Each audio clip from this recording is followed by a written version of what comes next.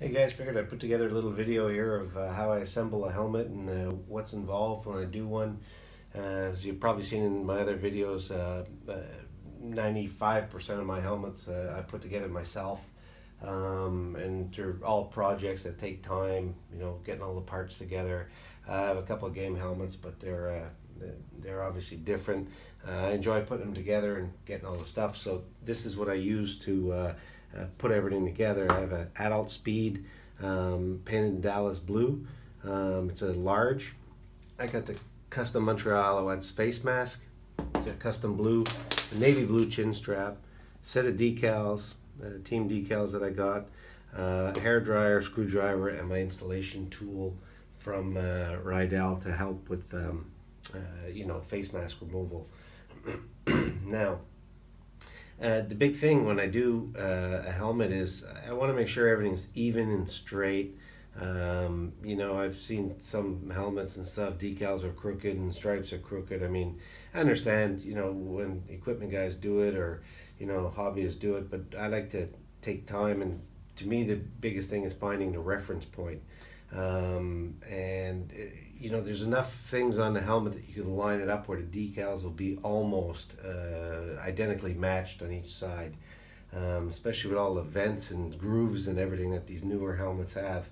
It's pretty easy. On the old VSR 4s, you didn't have a whole lot of reference. That helmet was pretty round, but I always like to pick a reference point. I look at a lot of pictures of the team, and I'll find something, find how they do it, because sometimes year to year, even game to game, they change a little bit, but I'll try and find something that seems to be consistent that the team does, and I'll do it. So I look at a lot of pictures, get a lot of pictures of the helmets that I'm doing.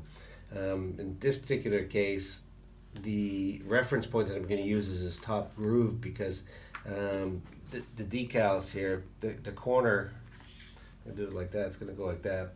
This top corner and this line across the top is going to basically go with this taped line, so it's going to look something like that when it's done.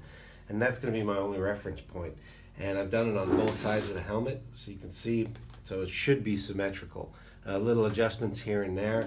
I try not to pull decals or stretch them, because that will distort them a little bit. Where you should have straight lines now become wavy lines if you pull it too much. So and that's where the hair dryer comes in, because these decals, when they're at room temperature, if you want, they do get a little stiffer. So the hair dryer tends to make them a little bit more pliable and a little bit more usable. So that helps a lot. Same thing with the stripes. I mean, the stripes, you usually have a center mark, and you've got the holes, so that's easy to line up. Very hard with these new speed helmets with this ridge in the back to get the stripe to conform. They usually lift off a little bit. I'll try different things to try and make them stick, but it's just it's the way the helmet's designed. I mean, I'm not sure what this ridge actually serves in terms of safety, but it is a interesting design. So anyway, so the key is always make sure your surface is clean, and so I'll just wipe it off real quick. I don't want any grime, and I try not to touch the decals, because fingerprint oil on the decal might make it lift over time. So I make sure I'll use a little piece of extra, the wax paper that the decals come on, and I'll try to lift them with that. But the first thing I'll do is I'll usually do the center stripe first. So I'll start with that. I have the center stripes here. Got the blue, and then got the edge stripes, and they are 3-piece stripes. Okay, so that's what it'll look like when it's done. And again, I'll try to wipe the surface, make sure it's clean. Okay, move the front bumper, and so it'll come right down, and I try to get it as symmetrically lined as I can. So again, just have a quick wipe, make sure there's no grime or leftover polish or any wax that you may be using to shine the helmet. But what definitely aids in the adhesion of these decals is a clean surface. Okay. So I'll just reposition a little bit here. Get the helmet ready, and I like to do it obviously front to back. So it's going to be like that.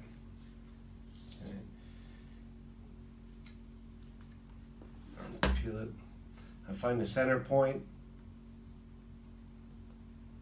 Usually little things like you can see a little ridge there. I put the decal halfway in between the ridge, and some helmets following the center groove is relatively easy.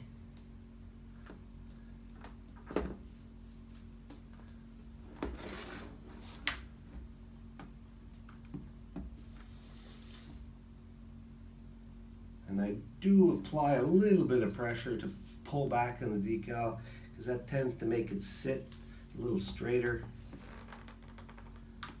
And if you need to just lift it, readjust it.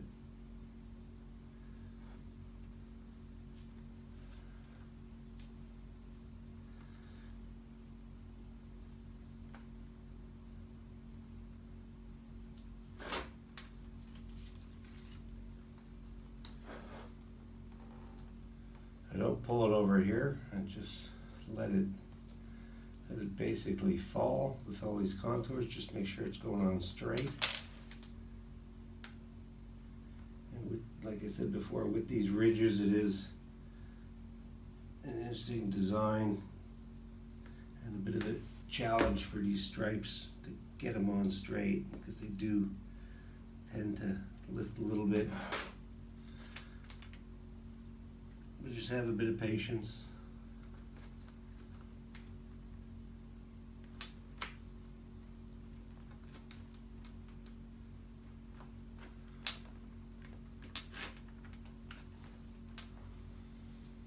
And there you go. You can trim them off or just fold them underneath. I'll just fold it off. I'll trim it off later. Okay, so there's basically straight center stripe. And in the back, I'll now add a little bit of hair dryer just to heat up the decal, heat up the glue.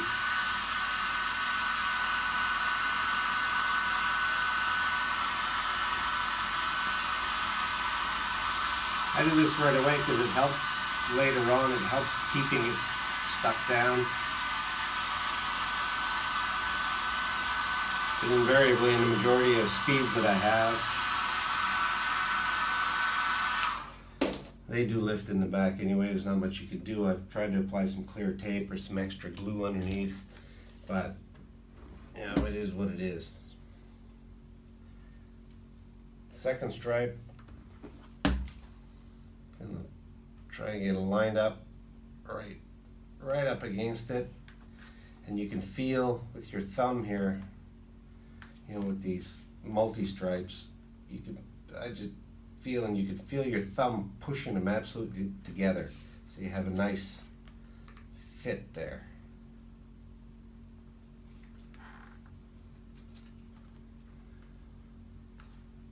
I'll trim around that in a second with the X-Acto knife.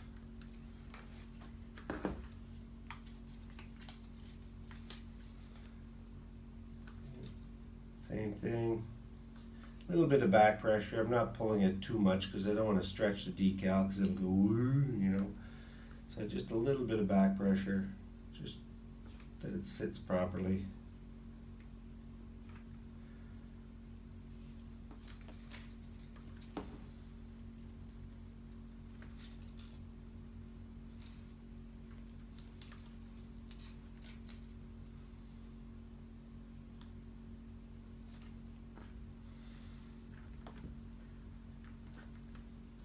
And the thing with these, if you want to call them real decals, the ones from ADI that make all the teams, I mean, they just seem to conform so much better to the helmet than some of these aftermarket decals, because these ones are thinner. I believe they're 16 or 18 mil thickness, where most of the aftermarket ones that are sold that, you know, I've bought previously, they're 20 mil. And they seem to be thicker and they don't quite conform to some of these contours in the new helmet, and the decal will lift, it'll ripple, and then it's a bugger to get it to sit back down.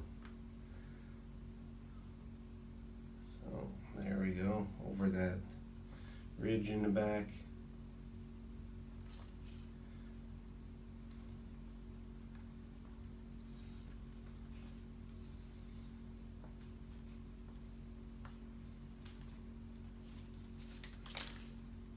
And then I'll just, one thing I forgot was my scissors. I'll get my scissors.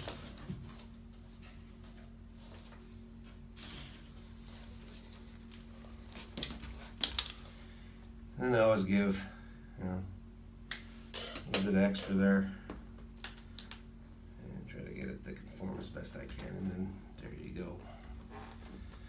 Okay, so you can see already here it's lifting a little bit. I mean, again, that's just the nature of these speed helmets.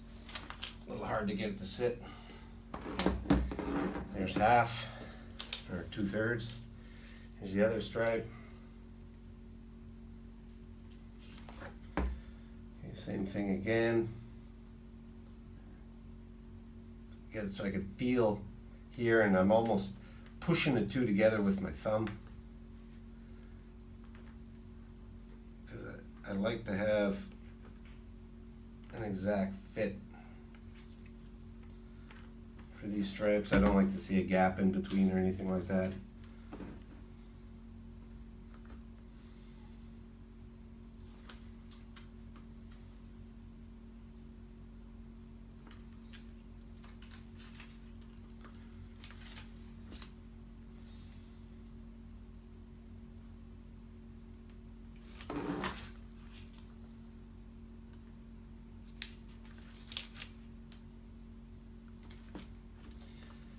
Back and always make sure it's sitting properly.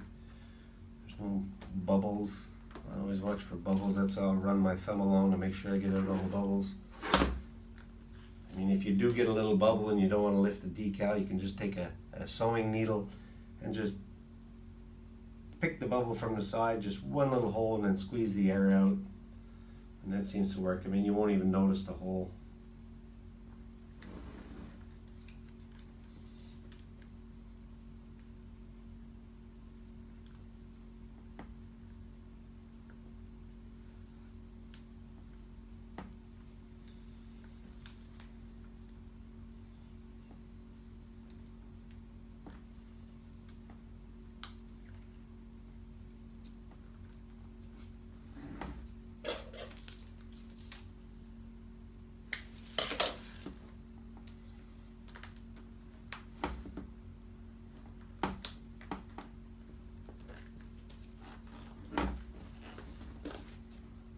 There you go.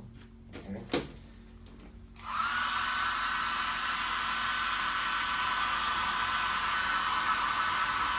And like I said before, I'm constantly heating, trying to keep these pliable, because with the temperature change, the decals will shift.